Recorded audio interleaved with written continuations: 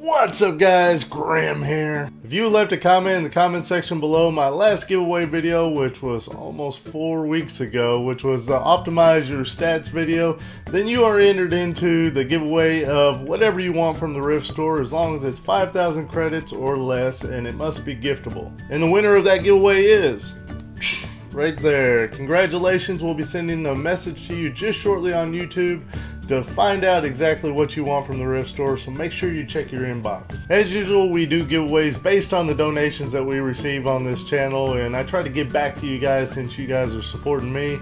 And this time it's going to be quite a few giveaways because we had a whole month's worth of donations versus what I usually do 1 week at a time. The first donation we had was from Jeremy, and he had been doing the reoccurring $25 donation every single month. And man, you have been so supportive. Thank you so much for all the donations you've done. I cannot thank you enough. And of course, with a donation like that, it means that it hit the $25 mark, so it's going to be a Typhoon Edition giveaway of the new Nightmare Tide expansion. And the next donation we got was a $20 donation from Manuel, and he says, "Hi, this is my Toon Strauss. A big thank you for how to optimize your stats." Thank you so much to you, sir, for sending the $25 donation. It really helps support the channel. Thank you so much. And that passes the $10 mark, so that's a Rex giveaway. The next donation we got was from Ali, and he writes, "Your channel is gold. Thanks for all the tips, guides, and PvP videos." Thank you so much, man. And since it passed the $10 mark, once again, we're doing another Rex giveaway. Thank you, Ali. And then Dustin gave $10, and he says, "Hey, Grim. It's Ashlon. I talked to you in game on Monday night. You rock. Keep up the awesomeness and skull crushing dominance." Yeah, I met this guy while doing some instant adventures. I was using one of my short login times that I was getting after all the work hours I've been putting in. I was trying to grind out my weeklies, and I met this guy in the instant adventure, and he was very cool and immediately sent me this donation. So thank you so much, man. And of course, with Dustin's donation, that's another Rex giveaway. And then we have Scott, which he donated $10, which is a reoccurring payment that he's been doing every month. Thank you so much. And with your $10 donation, of course, that's another Rex giveaway. And the last donation is from JP, which he's been donating $10 every single month for a long time now and been a huge supporter of the channel. It's just amazing that he's been doing that. And with his $10 donation is another Rex giveaway. So that's going to be 5 Rex giveaways and a Typhoon edition of the new expansion. With so many donations, we're going to have a ton of giveaways. So we're going to have 6 different winners. 5 of them winning a Rex each, and then 1 of them winning a Typhoon edition. And remember, if you're one of the people that have used my referral link in the description below my videos, then you will win 10 times that amount of Rex. So use that referral link to create your account, because if you do and you win one of the Rex, then that means instead of getting 1 Rex, you get 10 of them. So to enter into this giveaway, all you have to do is leave your character name and server in the comment section below, and be sure to hit the like button on this video and make sure that you are subscribed. The winners will be announced in the next giveaway video. Hopefully it'll be this upcoming weekend. I'm not sure. After all, I am going on vacation this weekend, so I hope to have the video out to you as soon as possible.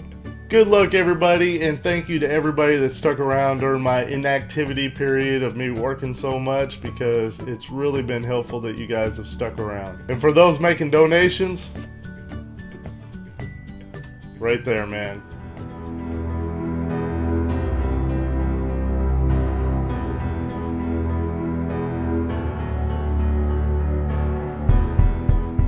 What's up, guys? Today it's going to be the first of several platinum making videos that I'm wanting to do for you, and basically I'm wanting to give you guys a lot of options on how to make money in the game of Rift.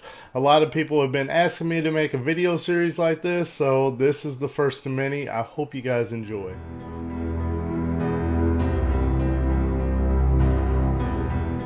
Alright, the first thing that you want to do is go to the continent of Mythosia, which is the oldest continent in the game of Rift, and you want to go to the zone of Stillmore, which, as you can see, Stillmore is all the way in the top left of the map, and I went ahead and set the waypoint for you so it'd be easy to find. Now you want to go all the way to the western point of the Endless Citadel, and then go ahead and go into Greenscale's Blight. Once inside, you'll get confronted by Prince Hylas, and he'll do his little bit of dialogue and then make you appear back at the entrance to where a whole maze will spawn in front of you. Now, the maze takes a little bit of getting used to, and there's a lot of monsters inside that you'll have to fight, but they're extremely easy, especially if you're level 65 or level 60. Now, these tree guys that you see me fighting right now, they polymorph you into squirrels over and over, so they should always be a priority to kill first, that way you don't have to deal with it. Now, if you're a class that has any kind of stealth, you can stealth by all these mobs and make it so much easier on yourself. The first boss that you'll end up facing is Duke Letarius, and this is an extremely easy fight. He has a lot of attacks and a lot of mobs spawning around him, but really there's nothing to it. You just go up and ignore everything else and just DPS him down. And you'll see him go into all these different stages, like where he's casting this major attack, Duke's Wrath, and he'll even go into like a tanking phase and stuff like that. You can ignore every bit of it and just DPS him down. Once he dies, it will spawn you back at the entrance once again, where you'll have a chest in front of you this time that you can loot, and it'll have usually between 20 to 30 platinum in it, along with several other items that you can sell for platinum. After you're done with that, go ahead and enter into the maze once again and start killing all the monsters. And as you can see, these little wisps in front of me that you see me attacking, these things are healing wisps. And you think that they wouldn't heal too much, especially with me being a level 65 DPSing them down, but they will actually keep that big guy alive if I don't kill them first. It's unbelievable how much they will heal that guy for. So make sure that you focus them down and then switch to the target at hand. The second boss that you'll end up facing is Infiltrator Jolin, and this guy basically has one attack where he sets down this devastating bomb. It doesn't do any damage to me at level 65, so I just wait it out, and he'll try to CC you so you don't destroy the bomb, but yeah, just ignore it and wait it out. And then you just DPS him down and he dies rather easy. Afterwards, it'll make you appear back at the entrance with a second chest that you can loot for platinum and items once again. And this is your main way of making money right here. After you get done looting, go ahead and enter the maze once again. It's just this big rinse and repeat cycle. The third boss you'll end up facing is Oracle Illyria, and you start the fight by just hitting her once, and then the two twins to the sides of her will spawn into these big werewolves and come after you. Just DPS them down. You can ignore all these wisps and everything and just focus on the bosses at hand.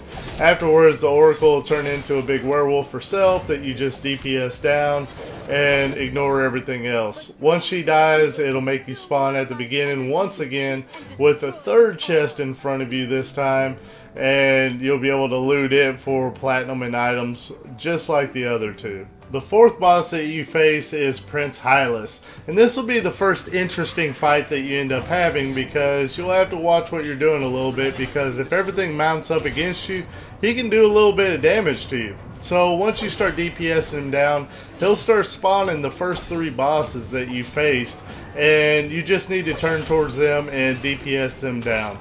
Once he gets low enough, he'll polymorph you into a woodland creature and he'll spawn you back at the entrance, and you'll need to run along this path as fast as you can because the prince has a shield on him that is healing him now.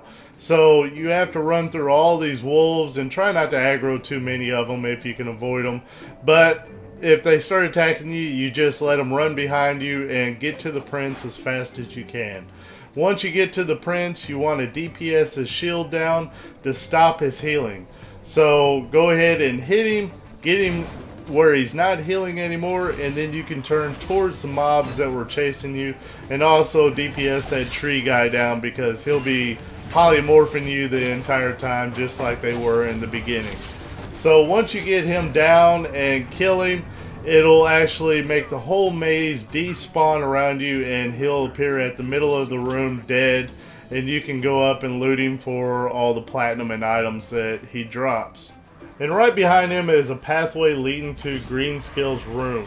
And once you get there, you'll see that there's three mobs that you need to take care of. They do a knockback, so make sure that you don't have your back pointed towards Greenscale while you're fighting these guys.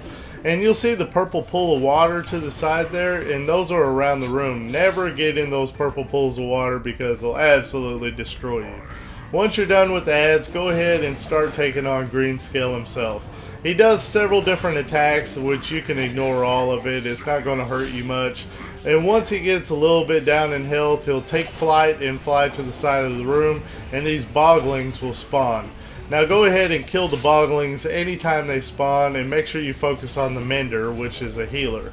Now once you go ahead and kill them, you can go right back to Greenscale. If you're a range class, you can probably DPS him down so much that he'll never end up landing.